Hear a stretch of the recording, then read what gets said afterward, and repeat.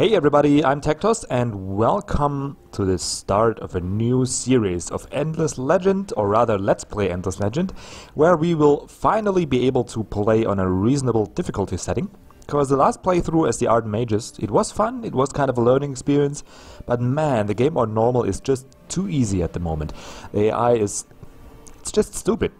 And you don't realize it, that's the bad thing. Like, you start the game and the first couple turns you just you have the same amount of points as the AI, and you think, oh, we're doing kind of even. And then you start to fight them, and you just steamroll everybody, and you're wondering, am I that awesome? No, you aren't. The AI is just really bad at picking fights and assembling their armies. So I decided to increase the difficulty, and as you can see from the highlighting rather, I played around with Impossible, and so far I didn't finish a game. And I fell behind in the games pretty heavily, but I could hold my own in battles. So I assume I can win if I don't make too many mistakes. So that's the difficulty I want to pick. Because contrary to last time, now I actually know what the fuck I'm doing while playing, so that's good. And I want to have it challenging in a sense that it's really possible to lose. Because that's the most fun. I mean, why play if you know you will win anyway?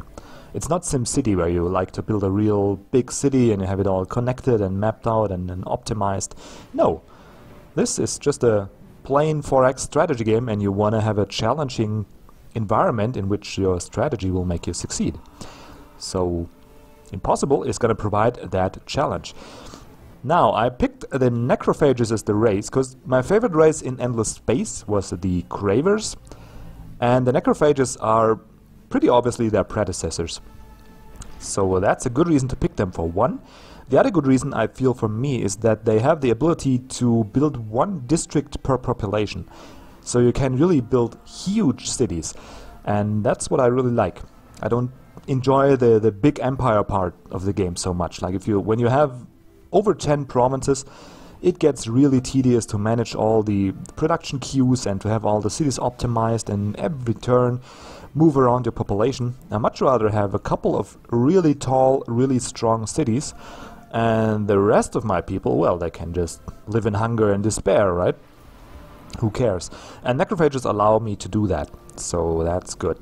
Now, it's just a question of color, and I think for the Necrophages a dark green is probably what we want to go with, right? Because they're insects, and insects are green. Is that the logic here? I don't even know. But for viewing pleasures, probably orange is better, because you can easily see it on the map. And that's probably good. Now, I'm going to handpick all the factions, because for one, I don't want to have the Wild Walkers in there, because I don't know if it's fixed in the patch, but they are crazy when you play against them. And they're crazy good in that. They will just...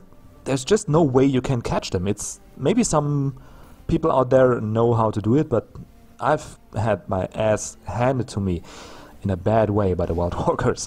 Their early production bonus combined with the Impossible bonus, it's just crazy. So I don't want to make it unfair difficult, so I'm not going to pick the Wild Walkers. And the other races, I don't want to have... Like, I want to have everybody in the game. So, of course, the Broken Lords will be in it. And of course, being lords, they have to be blue. We do need the Walters, maybe. Like, how many races can we get? We have 1, 2, 3, 4. Yeah, it should be good. We could also leave out the cultists because they... Or do we? Ah, let's get the Walters. They can be dark green. That's fine. Rowing clans. They're interesting. I don't know if the AI finally figured out how to play them. We'll make them gay anyway, because pink, I mean, because they can't declare wars, right? So pink is just fine for that kind of playstyle. Draken, obviously. They're also a little bit of a problem on Impossible, because they're not diplomatic at all. They will just try and mess you up. Like, I've had a couple games where the Draken were my neighbors, and man, they don't mess around. Like, once they detect weakness, they just push you hard. probably do the cultists as well. Just like them, their art style, and I especially enjoy taking their city, because it's usually a pretty good city, so that's good to take. But I'm not sure, like, the archmages are also really strong. Cultists or archmages? I don't know.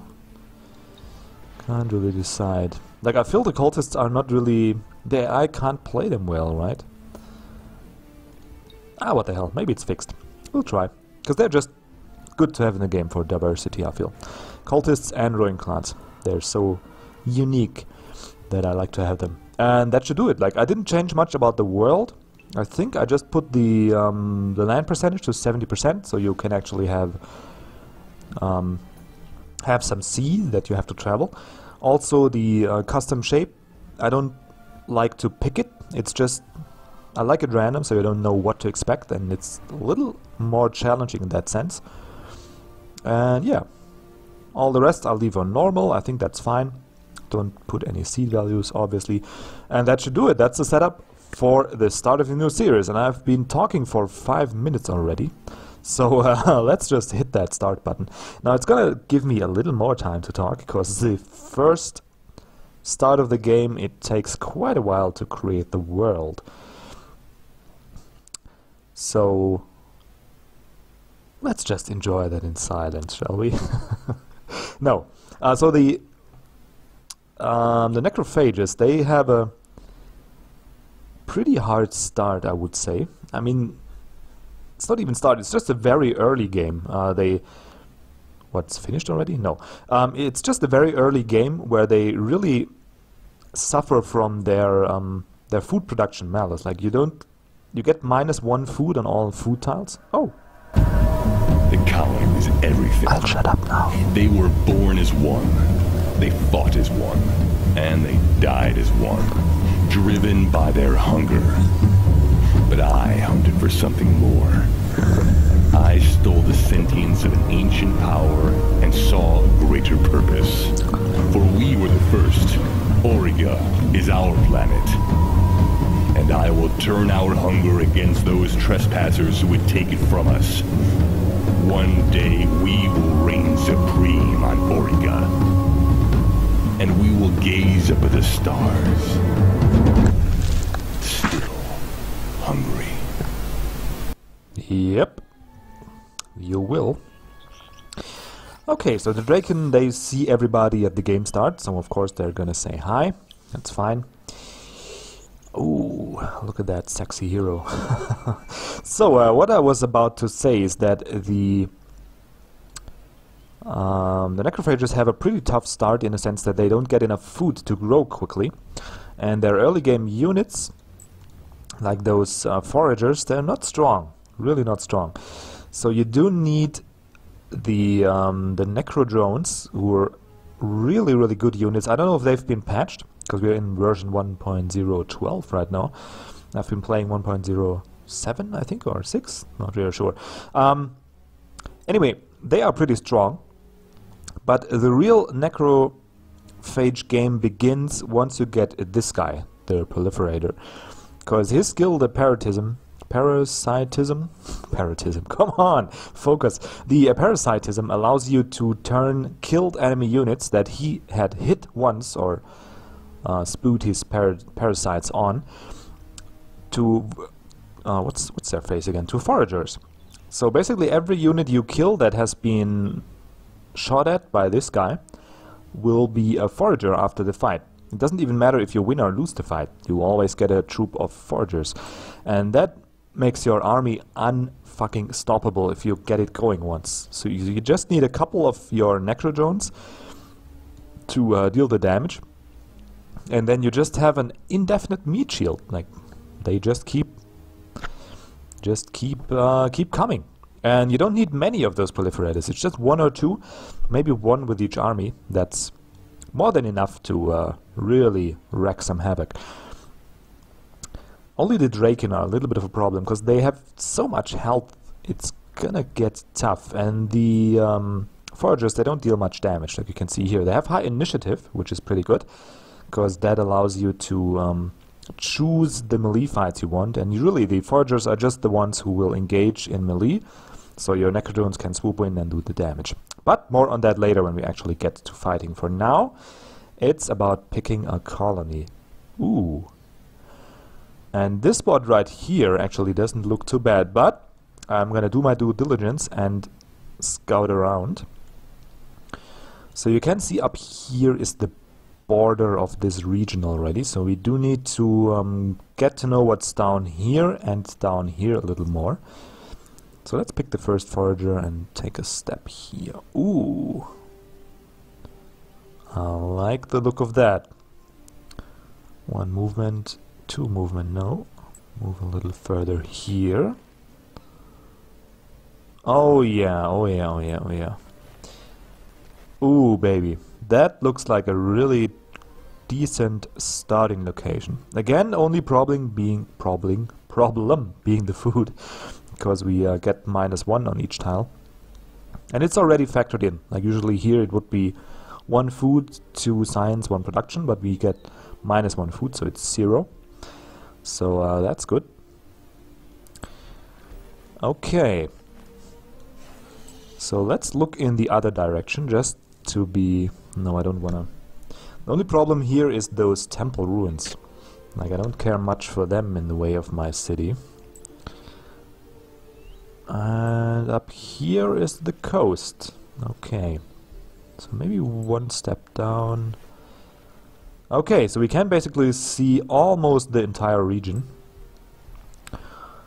So now it's a question, where do we want to settle? If we zoom out a little bit. Okay, we only got titanium in here, but that's okay. That is okay. Problem is that we don't... Wait, isn't that... Oh, it's just an anomaly. I thought it's a Delver's village, and I was wondering why I can't see it. So, on these ruins, you can't build districts. So I do need a city that I can grow as a line, not as a triangle. So that has to be factored in. But outside of that, ooh, it's actually not that easy. I do love the extra, like right where we stand is a pretty good location. You just don't have enough food. Well, we got a lot of science and production, and science is really at the start really important for the necrophages, because you need to get to your proliferator tech, and you need to get the food enhancement going ASAP. Once you got a little base tech, then it's okay, it's not as important anymore, but at the start it's really important.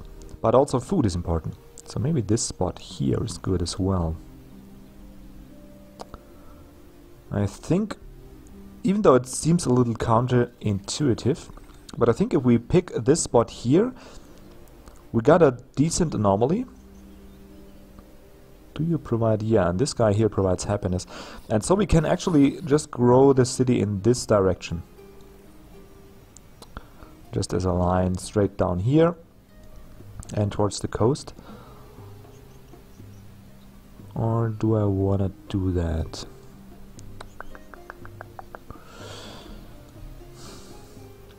Yeah, we could also go over here and go for the triangle build. But I feel like as the necrophages you can grow your city so fast and so tall. It doesn't really make sense to limit your options, so... I wish I could be close to that. But then again, you don't get food in this region, like none at all. It's just everywhere 0. So maybe not. So really our best bet probably is this tile here, and then our first expansion is going to be up here to get the 8 science and 3 production, and then just grow down, you know, just spread out. We can have 1, 2, 3.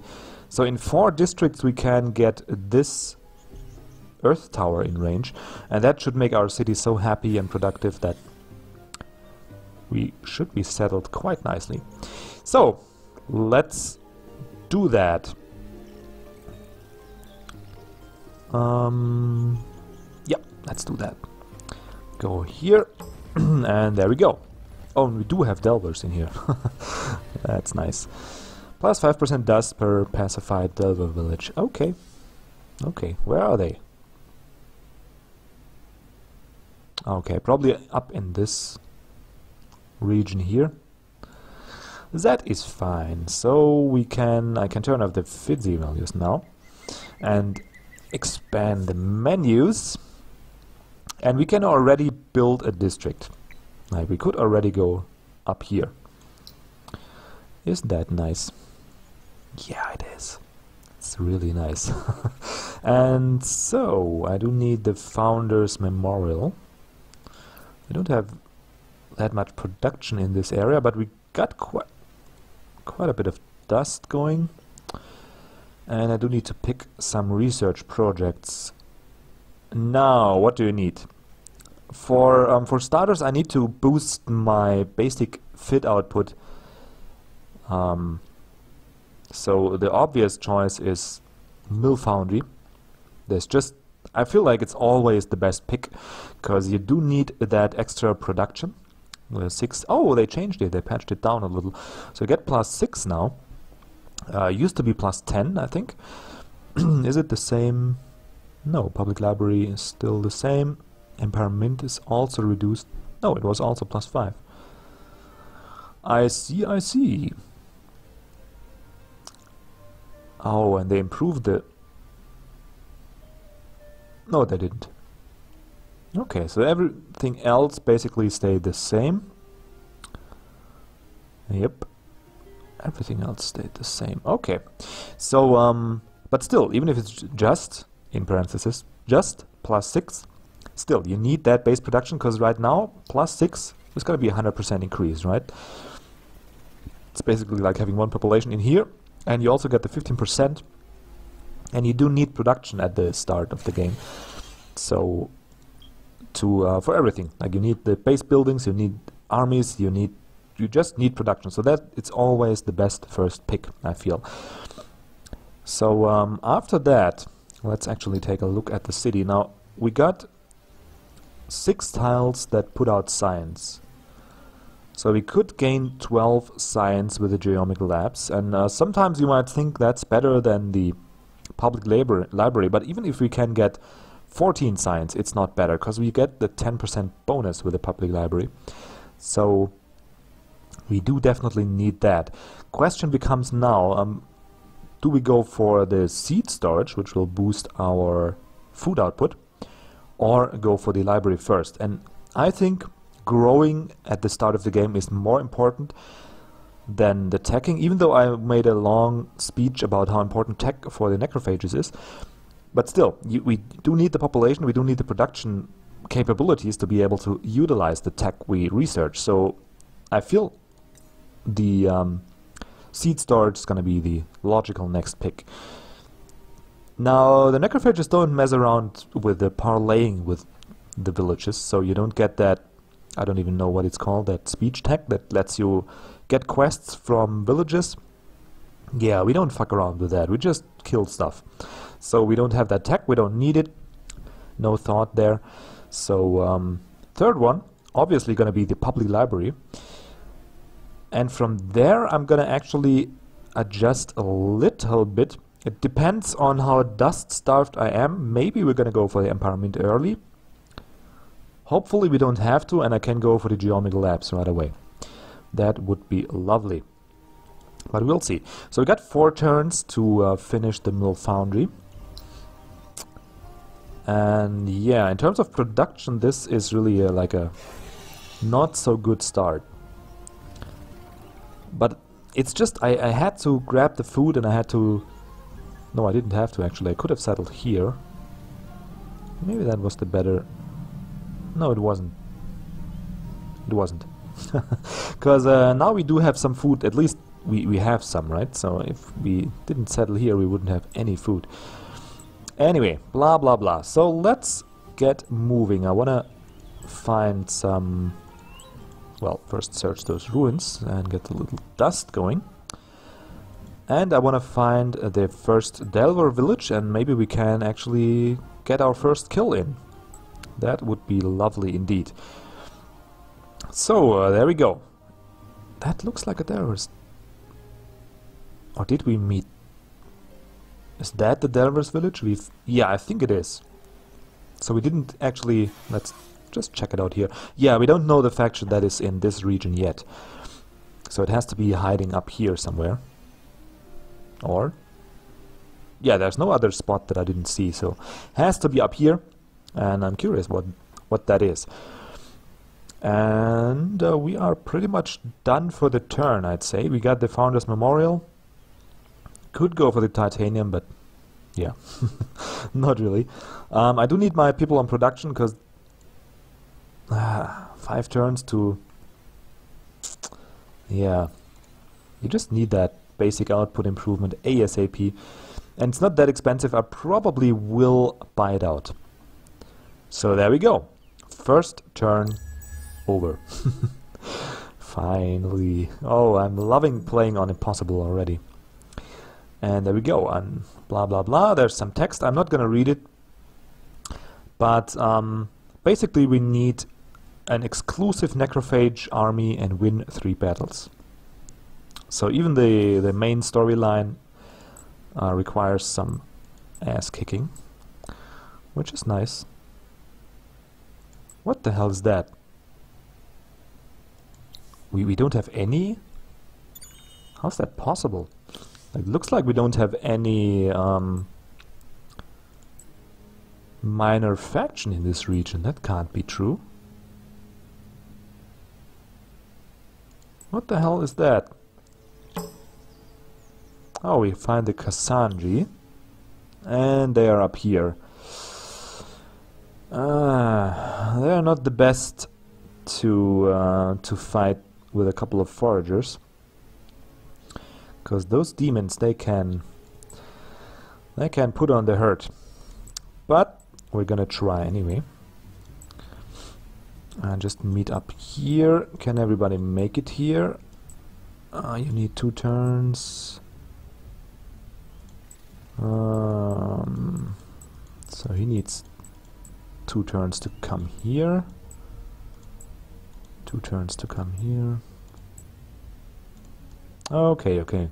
But we do have the dust to almost buy out this. 1 more turn, and then we can buy it. I wonder if I should save the dust to be able to buy out the mill foundry. But I don't think so. Let's get a move on. Now this region is pretty good in terms of Fidzi output, not so good in terms of... Like, we don't have any resources, we just got the titanium. And that's it. I would love to get a region with a spice or similar food booster, but doesn't look like it's meant to be. Okay, how much you costing now? 105. That's cute.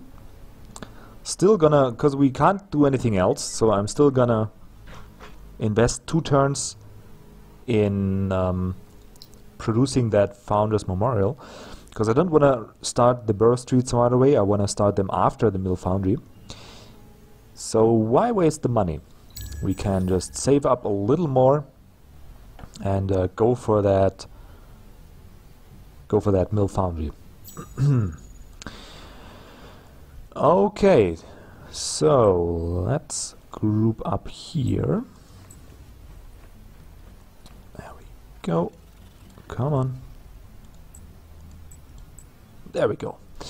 And try and take on those Kassanji. Now, it's a little risky, I know, but the Feet on Bones, or just rather the Necrophage heroes, they're pretty good at melee combat. And the Foragers, they're kind of expendable. Like, I don't mind losing a couple of them. Especially don't mind losing units anyway, because we will get the food stockpiles for that. Like, here's our cadaver content. So the more kills we make, even if it's our own units, the more this counter will fill up, and the more we will get stockpiles of food that we can then use to grow our cities, obviously. So 1 more turn. Yeah, 1 more turn. And then we can buy that. And let's go for the Kasanji attack. Ooh, they're a little stronger than we are, but that should be okay. I'm gonna put my people on hold position, of course, because I don't want them to use their own fucked up intelligence. Now this is a little bit of a problem. Where's their second demon, by the way? Yeah, this is a problem because they... like, if I put my hero there, how strong are you actually? 38, 174. 28, defense 29, defense 59, so it's stronger than my hero. The problem I'm having, though, is... you can only attack him with one unit. And that's not good. I want to utilize my units, but I can't because he's boxed in this little region here. So how do we actually deal with that? Now he can, if I leave him like that, he probably will move out here and attack this forager unit, which will then allow me to move in with my hero and at least attack him with 2 units. That is... it's not that much better.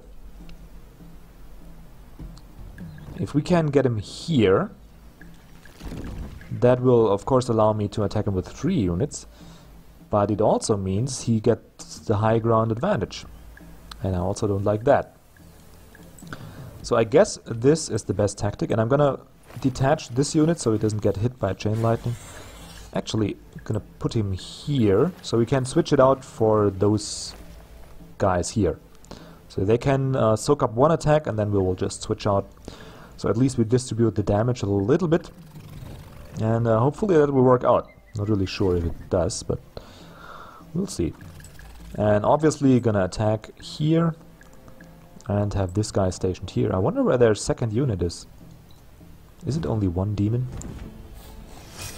Don't do a critical attack. Oh yeah, that's a good start. That's the way you do it. Yeah, that's the way. So we don't even have to... oh shit. Okay, there's their second unit. So we're gonna leave it like that and just go for the second round. But then again they can fly, so let's just move you here. And now they're infected with a disease ability. That means they will take damage every turn. And isn't that just lovely? And they're almost dead. And this guy, obviously, can't they move over water? Like they're flyers, right? Fly. Can fly over ridges and cliffs. Ignores line of sight. So he can't travel over water. Well, well, well. Okay. I'm liking that fight already. Like, we have a really good position on that. And obviously people are pretty good at blocking. And there we go. 1 dead demon. So I can stick to my plan, just move my guy over here again and swap him out later. Whoop. Hit you and hit you. So we won't even take too many losses, I don't think. And he's attacking my hero, that's perfect. Like he can tank that demon easily. So there we go. Like the stats at the start of the fight, they said we are at a disadvantage, and probably if I let the AI fight, I'm gonna lose at least 1 unit, if not the entire fight. So that's why I need to fight the battles myself, and we will do a lot of that with the Necrophages actually, because it's so important to distribute the hits with your proliferator. Just vitally important to do that. And there we go. We pacified a village, the Necrophage Wayo. So there we go. 2 dead demons, 1 level up hero. Inspect. Now, I'm probably gonna make him the governor of our first city, because Necrophage heroes, plural, are, besides the cultists, pretty amazing for city governors. Because they do offset your food problems, like we get +8 food, and we can get cost reduction, and there's another really awesome one, like we get the percentage-based food bonus. Where's the other one?